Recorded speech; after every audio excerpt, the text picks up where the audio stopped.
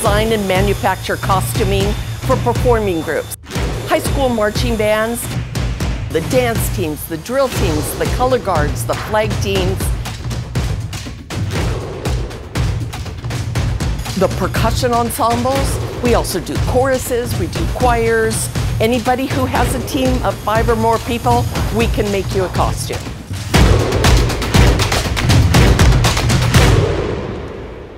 Yesterday, we received all of these boxes from Autometrix, and we have purchased a 32-foot automatic cutting table. It's going to fill this whole area.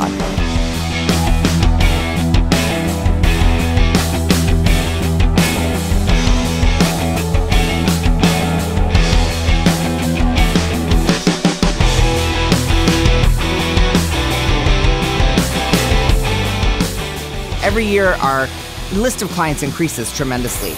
But due to the scheduling fact that we can only cut so many costumes by hand, we can only accommodate so many clients. So at this point in the season, we're full and we have to turn people away. So people calling in August and September for costumes they don't need till October sometimes get turned away. We turn away probably 10,000 costumes a year, so we would really like to be able to keep everybody working hard here and the Autometrix table working twice as hard for us.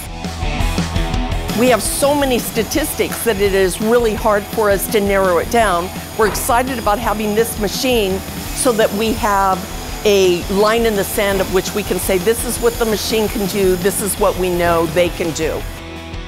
So currently, the way our patterns come to us is that they are printed off of a giant printer that prints out patterns, and then someone has to rip them apart, sort them, organize them, drive them over to this building, then we re-separate them into the way we're going to cut them, and then the cutters lay them out and cut them one by one.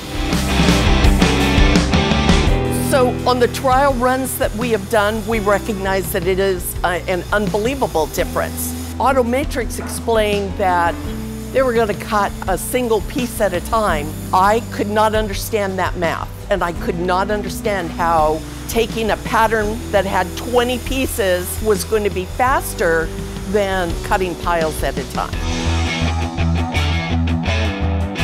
We had a set of 15 costumes that they ran and they cut for us, and it took about 21 minutes.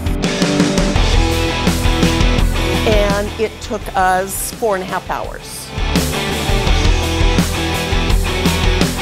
We're about 8 weeks in now. The table came in, has been set up, and we've started running it. We've selected 2 operators to be able to learn everything, and since then we have now run double shifts on it. So 1 operator happens during the day, 1 at the night, so that we get 15.5, 16 hours a day working on it. And right now we're about at triple what their production was when they were hand cutting. Our goal is for our next season coming up, even though we're only going to be about 3 months into having the machine, our goal is that we can quadruple what it would be if they were a hand cutter.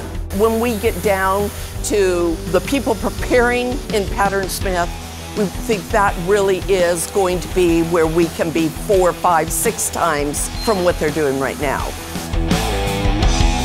It's been so good and positive that we're going to look to get another one sooner or later.